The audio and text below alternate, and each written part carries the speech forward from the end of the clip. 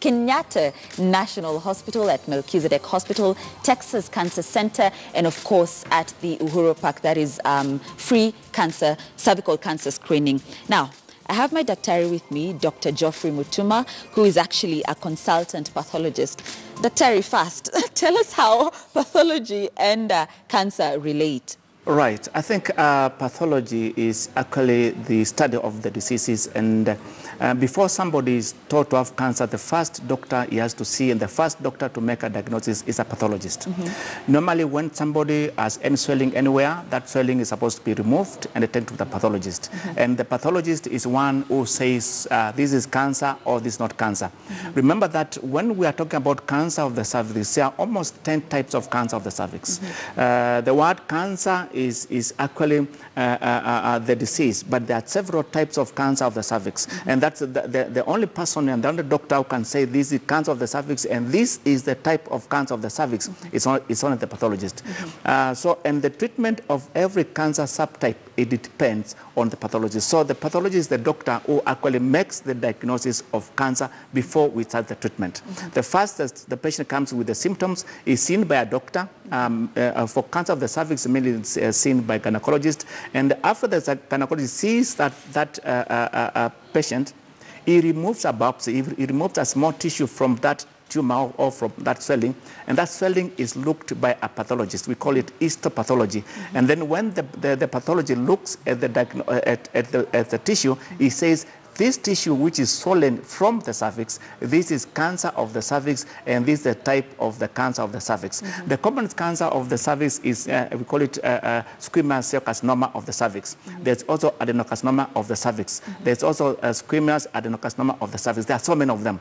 And when somebody is told, say that he has got cancer of the cervix, it is general term, but there are several types of cancer of the cervix, and that's the pathology who sees it. Even before that, when we say that we are doing the screening, when the recommended type of screening for cancer of the cervix is a pap smear, and a pap smear has to be looked by a pathologist. It's a pathologist who says this pap smear, it is the correct, it is abnormal pap smear, and he goes on to describe which type of pap smear it is, because pap smears is always a range from the normal to atypia to carcinoma, which is invasive, only by looking at the pap smear. So the pathologist is actually the doctor who looks and confirms this is cancer. Okay. So I actually forgot to mention, this is not just a conversation for women. You know, as a man, you have a sister, you have your mother, you have your wife. So keep tuned, you know, you will get lots of information from this discussion. Now, cancer, Daktari. Yes. There is no known cause for cancer. Yes. But specifically talking about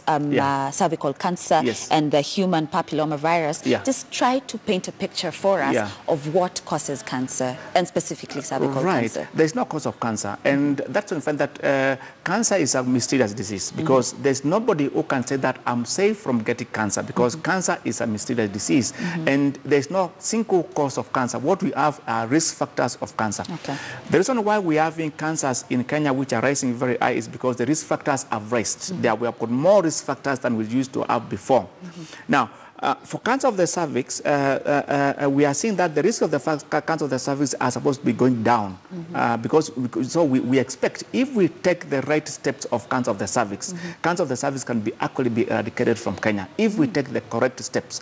If we get the correct steps of cancer of the cervix, we'll be able, in the next 20 years, 30 years, we'll not be having women suffering from cancer of the cervix. But the major problem is that we have talked about it, but people are not taking the correct measures to prevent and to control cancer of the cervix. Because cancer of the cervix is the most controllable cancer all over the world. Most of the developed countries, there's no cancer of the cervix. You can't find any woman. Of course, there are a few who would still have, but it's very rare. It's not like in African countries, more so in Kenya, where cancer of the cervix is number two to cancer of the breast. So we find that if we take the correct measures of cancer of the cervix, we can be eradicated. Now, human papillomavirus. Human papillomavirus is a risk factor to cancer of the cervix. All the ladies who have got cancer of the cervix, most of them have got human papillomavirus. Human papillomavirus is very common to so many people, and of course the carrier rate is almost 95%. And that's why we normally say that it's good for every woman to be vaccinated of human papillomavirus vaccination. But this vaccination has not taken place in Kenya, and of course it came, there were so many myths and misinformation the vaccination, which it made people not actually to buy it. And you find that actually most of the, you can give human papillomavirus vaccine from the girls of 18 years to women almost 55 years. So it means that there's a wide range when people can be vaccinated against this virus, because we have got so many types of human papillomavirus. There are so many. But there are few which actually are directly concerned with causing cancer of the cervix. So we say that cancer of the cervix is directly related to human papilloma infection. Remember, human papillomavirus is not only common is not in women alone. Also, men have got human papillomavirus. So, but you find that human papillomavirus in men causes cancer of the penis, which is very rare. So, so that's why it's always important to vaccinate women, and you vaccinate men passively. So, because if you vaccinate women, it means that they will not be able to transfer that virus to men. And because cancer of the cervix is very common and is common in Kenya, that's why we normally recommend for women to be given human papillomavirus vaccine. Yeah. Okay. I'll be getting to the vaccination question in a few. Yeah. But there's something you mentioned. Yeah. The steps. Yeah. You did say that if there are steps that we should follow for prevention. What are these steps? The steps of prevention, the most important thing is actually to get the correct information and to go for screening. Cancer of the cervix, the bottom line is screening, and the screening is the pap smear. And we normally recommend, my recommendation is that I normally recommend women to be done screening for pap smear every 2 years, between the age of 18 years to age of 50 years. And then between the age of 50 years to age of 75 years, they should be done the screening of cancer of the cervix within 4 years. And then after 75 years, if you have been following and you don't have any signs of cancer of the cervix, you are not supposed to be screened after 75 years. Why? Because cancer of the cervix takes almost 10 years to develop. From the time you have the first changes, which we call it dysplasia, we have got 3 types of the dysplasias. We have got the mild dysplasia, moderate dysplasia, and severe dysplasia, and then we've got invasive cancer. Those 4 steps, before you come to invasive cancer, it means that that disease has been with you for 10 years minimum. It means that you can be able to get the cancer of the cervix within these 10 years. And that's why if we take the correct steps of screening by using pap smear, find that the cancer will be detected early, and when detected early, the treatment is normally very easy and straightforward. But you find that most of our women, almost 75% of women, they come at stage 4 when the cancer has actually gone and spread. Remember, very important is that cancer has no signs and symptoms. Exactly. Cancer stage 1, stage 2, stage 3. Stage 3 may have signs and symptoms, but 1 and 2, it has got no signs and symptoms. And it's actually It is when you are in stage 4 when you start having symptoms. And remember, when you start having the symptoms, it takes a bit of time to come to the doctor. So by the time people come to our hospital, we find that most of them are actually in stage 4. Something very important. Cancer can be treated and be cured irrespective of the stage. Because there are so many people who think that because I'm in stage 4, there's no need. When you're told by the doctor that I'm in stage 4, there's no need. Cancer can be treated and cured at any stage. But what matters is the outcome. Stage 1, stage 2, the cure is very high. Stage 4, the cure is very low. But we still have the people who come stage 4 and they're actually cured and go and stay cancer-free. Cancer can be treated and cured at any stage of the stage. Yes, right? Yes, but it's better, of course, at the first and the first stage, and it's always easy and it's always straightforward. Certainly. Yeah. Okay, let's go back to the vaccine. Yeah. Now, is it already rolling out in Kenya per se? Say, for instance, in private hospitals for the women. And can there be a vaccine for men? I actually did find it in my research. Is there one for men? There's the same vaccine, but there's no cancer? There's no need of vaccinating men because cancer of the penis is very rare. It's caused by the same disease, by the same virus, but it's very rare. So there's no need of vaccinating men for human papillomavirus. But it is assumed that, or we assume that when you vaccinate women, you vaccinate men passively. Sure. Because what you don't want is a spread of the disease from one person to another. That's mainly the virus. And that's why we said that cancer of the cervix is, in quotes, sexually transmitted, in quotes. But it does not mean that when you don't have, when you've got cancer of the cervix, you have got human papillomavirus. But most of the people who have got cancer of the cervix have got human papillomavirus infection. Yeah. Let's talk about the symptoms. You did say there's no symptom. Yes. And again, it is painless. Yes. So it is very difficult to know. So that's why there's need for diagnosing via pap smear, for instance, right? Yes. But the symptoms. Yeah. Could there be some, like, for instance, discharge? Oh, yes. There are symptoms of cancer of the cervix. Yes. And the first is... things that we may ignore, for instance, as women. And I've seen this, actually, most of women who visit our hospital, in best hospital, in South Sea. We find that, actually, there are so many people come with discharge. The first thing is discharge. And that discharge, which is the smell, is not very good. We call foul discharge, not very good. And you have that discharge for quite a long time. And then after discharge, there's what we call postcoital bleeding. That after sex you start having bleeding, and that we call it, that's actually the most of the first signs of in women. When you got postcoital bleeding, that means that your cancer is actually in the cervix. And another one is spotting. You find that people start spotting in between the periods, and you find that this spotting keeps on becoming more frequent and more frequent and more frequent. And then you find that for women who are in menopause, that their periods have already stopped. They start having periods again. They start having bleeding again. So they start with discharge to spotting to postcoital bleeding, and then start having bleeding for a long time. Most of the people, by the time they come, they've got a lot of bleeding, and they've lost a lot of blood. So in fact, the first thing which we do is to start transfusing that patient, which actually is actually a step backwards. The other symptoms is just having some minor abdominal pain, which is, of course, most people don't take it serious because cancer is not painful until the last stage. And then we have got people who come very late, and they have stopped, their urine has got issues because the cancer has grown and blocked the passage of urine. So we find that people are not passing urine, and that becomes a bit of complication. In fact, most of the people with cancer of the cervix, they have problems because of passing urine, because normally the cancer blocks the ureters, and then you find that the urine cannot flow the bladder, or actually the cancer invades or it goes to the bladder and then destroys the bladder. So that's actually one of the first signs that the women can. By the time women comes with that problem, it's already a bit late.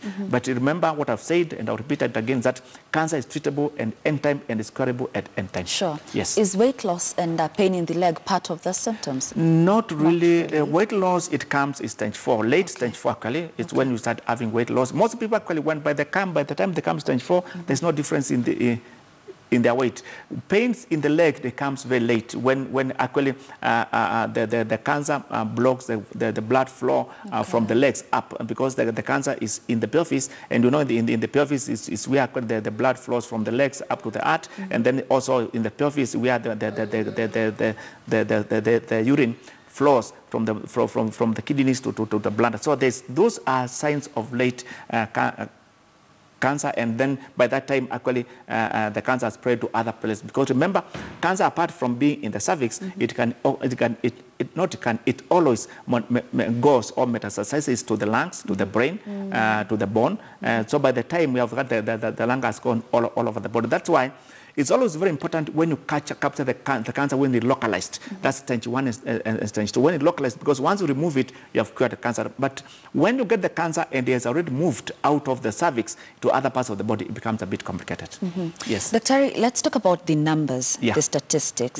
Now, I know it's number 2 after breast cancer. It causes so many deaths annually, especially in Kenya. Let's talk about the Kenyan context. But as a doctor, and the number of patients that you see over the years, is the number increasing? Is it decreasing? How are we as a country in terms of the numbers? In fact, my guess, you know, I've done pathology for quite a long time, and I've done a lot of research on cancer of the cervix, and more so I've started cancer registry in Kemri, and that is 2000. And remember, when we started cancer registry in Kemri 2000, cancer of the cervix was number 1. 2000 was number 1. Okay. And then as the years have gone by, cancer of the cervix became number 2. Cancer of the breast became number 1. Sure. So you find that it's not that the numbers of cancer of the cervix are reducing, but the numbers of cancer of the breast are increasing. So we still have the same numbers of cancer of the cervix. But that's why I've said that cancer of the cervix, we can be able to drop it to number 10 if we take the correct steps. We find that one thing is that cancer of the cervix is still very common. And what is actually more of a concern is that most of the women who get cancer of the cervix are at lower age. Before, we used to see the age of 55 years, 60 years, cancer of the cervix. But nowadays, we are seeing ladies with 25 years, 28 years, 30 years, 40 years. In fact, the peak age now of cancer of the cervix is around 35 years. It means that cancer of the cervix has dropped almost with 20 years, but from 55 to 35 years. By the age of 40, most of women have got cancer of the cervix. Remember that when you've got cancer of the cervix at the age of 35 years, that cancer started when you were 25 years. And then when we're at 30 years cancer of the cervix, means that cancer started developing cancer of 20 years. Yes. And that's why we're telling women that it's important for every woman to be done pap smear. Yes. And I recommend pap smear for every woman. And personally, I recommend a woman to have, in fact, I recommend at least once in a lifetime. Even if you're not done and pap smear, just once in a lifetime, just make sure you do a pap smear. Because if I do a pap smear today and you have no cancer of the cervix or you have no signs of cancer of the cervix, you are free for 10 years. For 10 years, sure. And if I do a pap smear today and you've got cancer of the cervix, you have been having that signs and symptoms of cancer for the last 10 years. Yes. So we recommend women. I know it's not very easy for most of the women, especially in the rural area. Remember, cancer of the cervix is common in the rural area because of risk factors which are apart from human papillomavirus. So most of cancer of the cervix we find in the rural areas. Most of cancer of the cervix is actually common in ladies who are stay in the rural areas because of other factors. So it's very important in the rural area. And that's now we normally recommend the ladies in the rural area to be done what we are calling Viavili.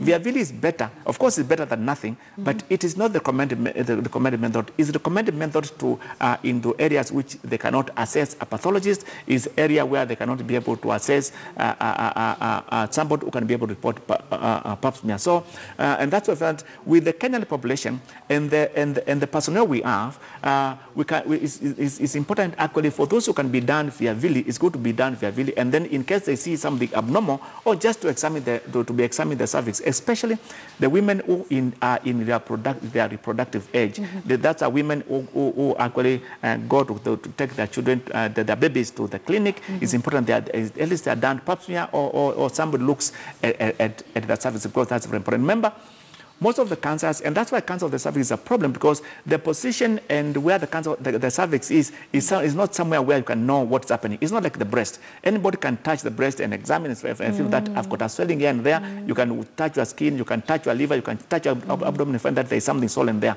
But where the cervix is, somebody has to be able to do it. And pap smear, most people think that is a bit, it's not uncomfortable, it's quite easy. So I recommend that most of women, they should be able to go for pap smear, especially when they are being offered. And of course, nowadays, you've got, of course, a lot of people are doing the pap smears. It's very important for a woman to make sure that at least he goes to be done pap smear. And even pap smear is not that very expensive, even if it's not offered for free, because most of the hospitals, they charge between 3,000 and 4,000. Once in a while is very important if you can go to be done that pap smear. And that's why one of my comments for women, at least to be done pap smear, because sometimes as a doctor, when the patient comes to me and has got cancer of the cervix and it's stage 4, you feel it. You feel that this woman should have been saved a long time. And we have treated so many from our hospital in South Sea, and we have seen so many women who have treated that have gone home free of cancer. And of course, they have stayed for a bit of time. I know treatment is a bit complicated. It's not treating cancer. It's not like treating diabetes or hypertension or malaria. It's a bit complicated. It's a bit long, and somebody needs to understand, and the family need to understand the way you can be able to be treated. Because what we found is that most of the people who have got cancer of the cervix, the modalities of treatment, you have to take a minimum of 6 months coming to see the doctor for treatment, and then after that you'll be advised. Most people, they come for once or twice and then they go home and they don't come back again. And that cancer is partially treated, and when it comes back, it's normally very aggressive.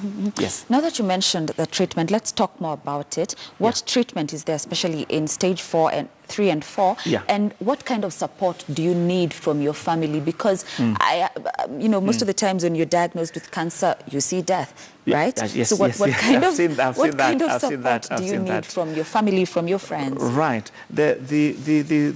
First, let me start with the modalities of treatment, because that's very important. The first treatment of patient with cancer is counseling. The first treatment. Counseling is to be told that you've got cancer, and the counseling should be done to you and to a close family members, because it's a long process, and that's why I normally recommend that when somebody has got cancer, the first thing we do the counseling before we start the treatment, because that's normally very important, and we prefer that people are given counseling by a professional counselor, where he talks about cancer and the outcome and what to expect, because you expect a lot from the family, because remember, cancer is draining both health-wise, is draining financially, even spiritually. Very important, because people need somebody with cancer, because once you start the treatment, you can have so many complications, and you need to be told about these complications. The first complication, apart from financial and other things and time you spent in the hospital, is that your hair starts falling down, and your nails start to change, and you start having vomiting, having diarrhea, losing weight, and not having blood. Because remember, cancer is a part of the body. Is part of the body, but that part of the body grows very fast. And when it's growing very, very fast, we normally kill the cancer cells by using drugs or by using the chemotherapy. Those drugs, as they kill the fast-growing cells, they also kill the other normal cells which we need, like the hair and the nails, and also the cells in the gut. Dr. So sorry, I need to cut you short. I'm told we need to wind up. But one last question. Is it lifestyle related? The kinds of the kind of foods that we eat, is it lifestyle related? Cancer of the cervix, no. It is not. It's not related to the kind of type of food we eat. Cancer of the cervix is not lifestyle. It's one of the cancers which are not lifestyle. Is more of the other associated factors, which actually, remember I said is common in the villages, is more common in poor countries. That's why in Western countries it's not there. It's very rare, because it's actually more of the poor families. Okay. Thank you so much, Dr. Really enlightening there.